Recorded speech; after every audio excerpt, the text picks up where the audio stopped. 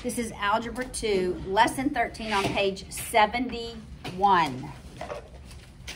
This lesson is on substitution. So thus far, we have had problems such as this, where we decided the value of m is -1, the value of n is, say, 4. I just made up numbers, right?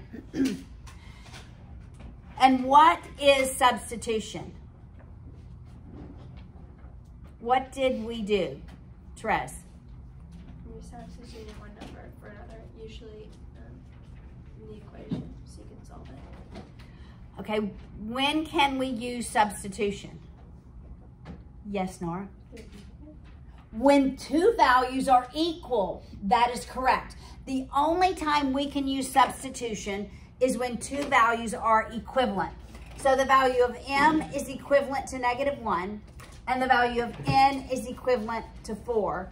Therefore, in this expression, for the value of, for m, we are going to substitute -1. This is what you've been doing, right? So that's -4 minus 16, which is -20.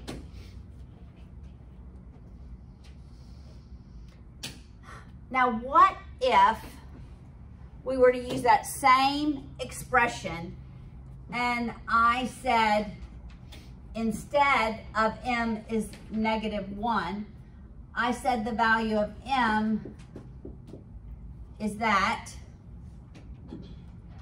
and the value of n is that.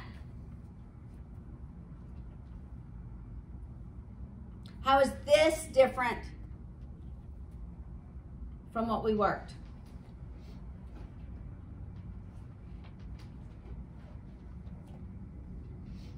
I don't like the one on the right.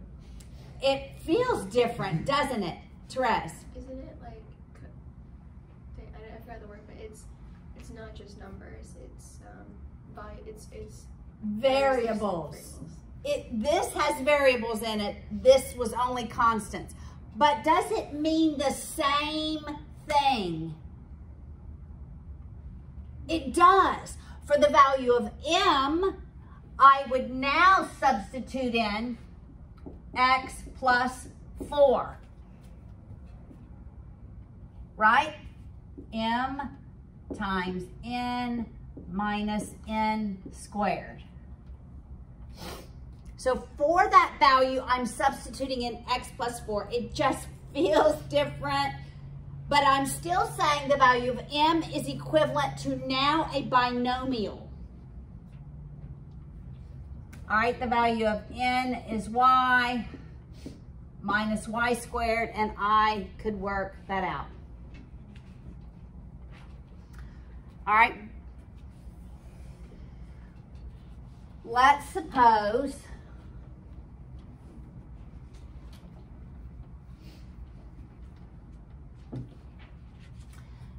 that I have something such as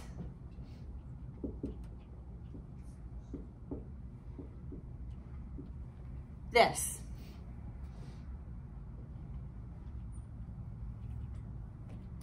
Can I use substitution in this case? Yes. I can. How? By substituting y with one of the variables. Equalities. Yes. So this is what y equals. I could substitute that value in where y is in the other equation. So we could say -x plus 6 equals 2x plus 4. I begin with two linear equations, right?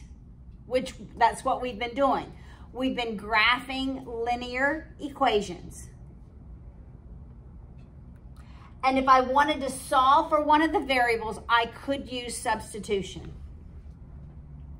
All right, so let's continue to work this out.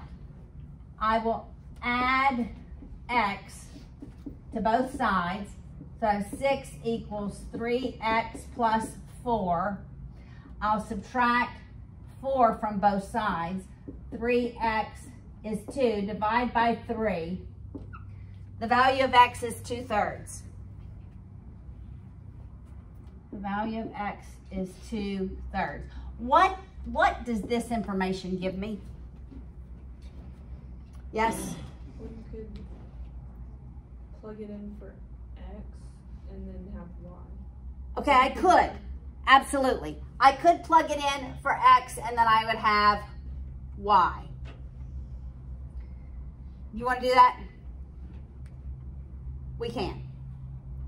And then I'll ask again, what is that point? So let's plug it into this one. Y equals negative 2/3 plus 6. We'll make a common denominator. So what, that's 18/3. What's the value of y? 16/3, 18 minus 2. All right, so what do those points represent, Therese? A point on a graph. It does represent a point on a graph. What else? What does this coordinate point represent? We've used substitution to solve for x and y. Actually, we've used substitution twice, right? The first time, we substituted in for y. The second time, we substituted in for x. Here. Right? We've used substitution twice. But what is this point?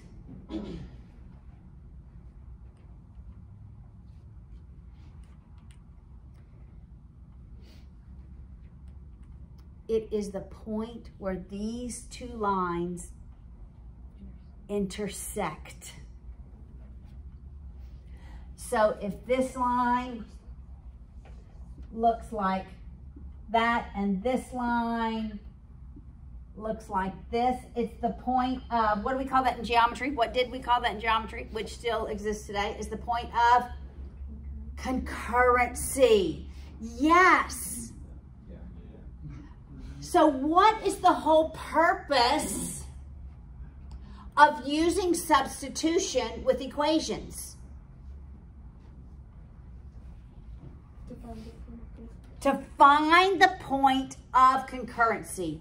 That is the only point that both of these equations have in common.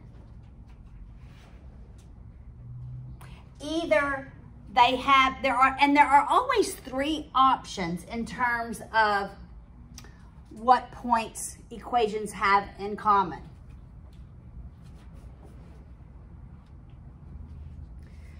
Either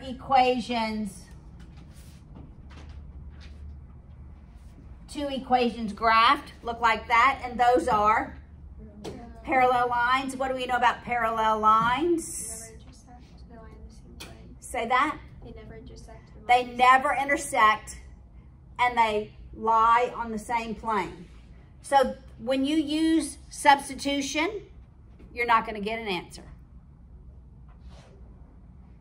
because they never intersect. Or we're going to have this option where there is one point of intersection, but there's a third option. A third option is, are you watching me graph these lines? There's the first one. Okay, you have to watch me graph the second one.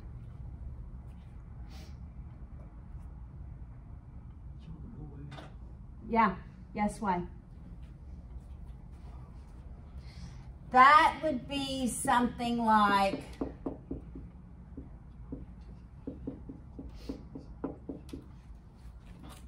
that. They're the exact same equation. All right, what did I do to this equation to get to this one? Multiplied everything by 2. Every term is a multiple of another. Or they can have every point in common. Thus, they are the exact same line.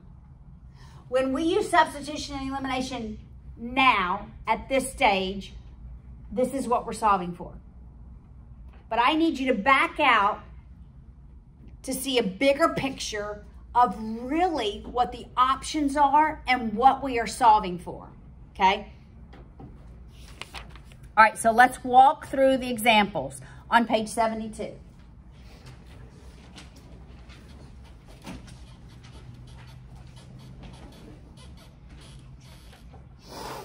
Substitution is so important.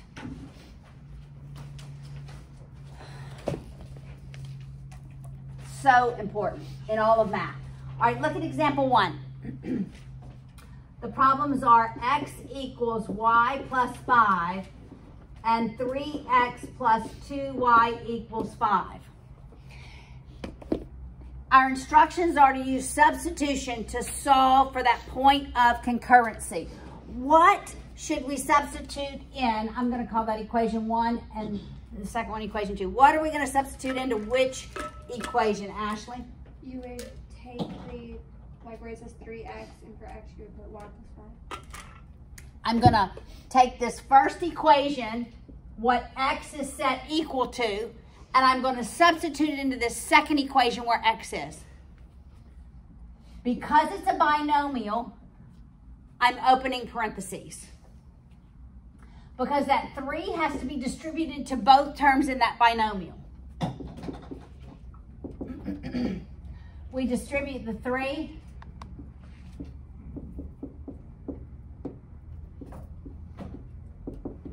And we solve for y. I'm going to subtract 15 from both sides. Combine my like terms. 5y is negative 10. Divide by 5. The value of y is negative 2. I have one coordinate point where those two equations are concurrent. But I need, because we're on the Cartesian coordinate system, I need the other coordinate point, the x value. So to solve for x, which equation would you substitute y in? 1 or 2, Evie? 1, always, right? Go substitute it back into the one that you used substitution into the first time, in the first place. Negative 2 plus 5, so the value of x is 3. Your solution should be written as a coordinate point, 3, negative 2. That is the point of concurrency for those two graphed lines, those two linear equations. All right, example 2. Everybody understand this so far? We're same place? I know most of you would have done this in Algebra 2, in Algebra 1. Well, of course, you're doing it in Algebra 2. 3x minus y is 11. 2x plus 3y is negative 11. Now, we do not have an equation that says x equals or y equals. So, Michael, what do you think we should do? Substitute. Oh, so take number 1 and rearrange it so that it turns into like a y equals. Correct.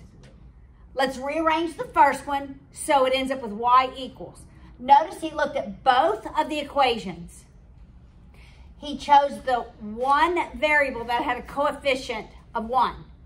Well, actually, it's negative 1, so we're going to have to get rid of the negative. All right, so we'll subtract the 3x from both sides. And I can't substitute in for negative y. I have to substitute in for positive y. So what I'm effectively doing is multiplying every term by negative 1 or dividing by negative 1 and coming up with your positive y. Really, I'm changing the sign of every term. Okay? Now I have y equals. So I can substitute this into the other equation where y, the value y is. You know, variables represent real values that can obviously vary, right? 2x, let's distribute the 3, plus 9x minus 33 is negative 11. So we'll add our 33 to both sides. Combine our like terms. 11x is 22. Dividing both sides by 11. The value of x is 2. Am I done? No. Where am I going to substitute x equals 2 back into, Corinne? In the x in the first equation, but I'm going to go here because it's y equals. Y equals 3 times 2 minus, not equals, minus 11. So the value of y is 6 minus 11. Y is negative 5. Then I write my coordinate point, x, y, in that order.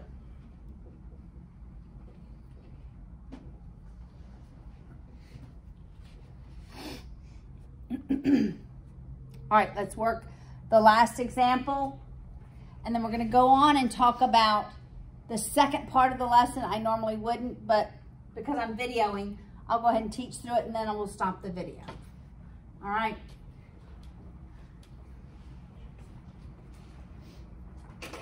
Last example. X plus y equals 20.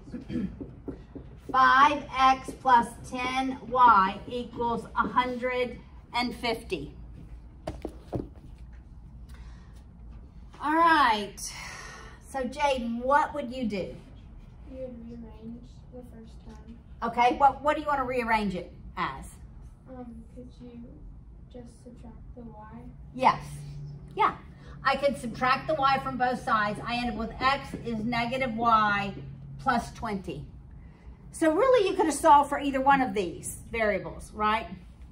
All right, so for x, we'll substitute in negative y plus 20 into this second equation. I always open parentheses.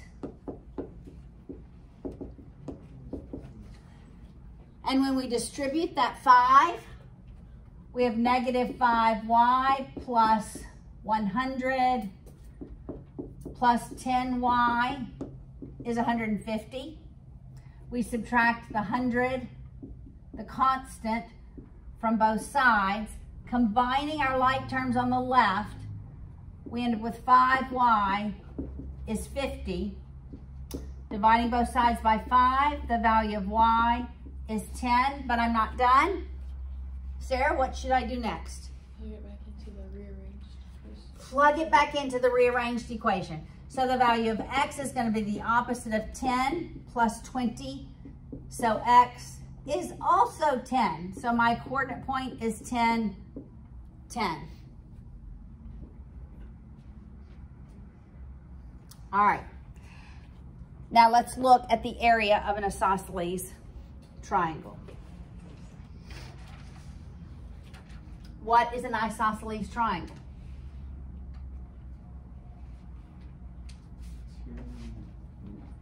What is it? Sides are equal, right? Correct. Two sides have the same length.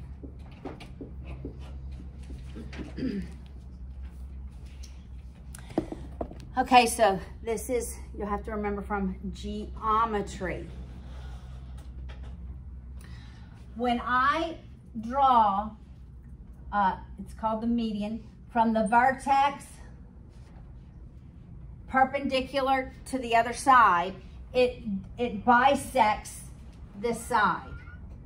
So instead of the whole side, well, the whole side is still 4, it divides that side into 2 equal parts, bisects it. Such that now I can find the height or the altitude by using what? Yes, Therese. Pythagorean theorem. All right, so help me write the Pythagorean theorem, Therese. So it would be 2 squared plus h squared equals 5 squared. Yes. Solving for h, that's 4 plus h squared is 25. subtracting the 4, we have h squared is 21. When we take the square root, is it plus and minus 21? No, Why is it not? it's distance. Yep. It's length, distance.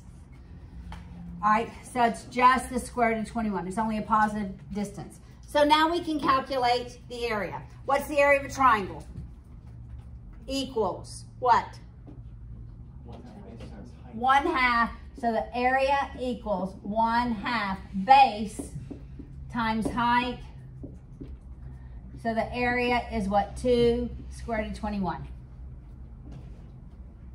And whatever the measurement is.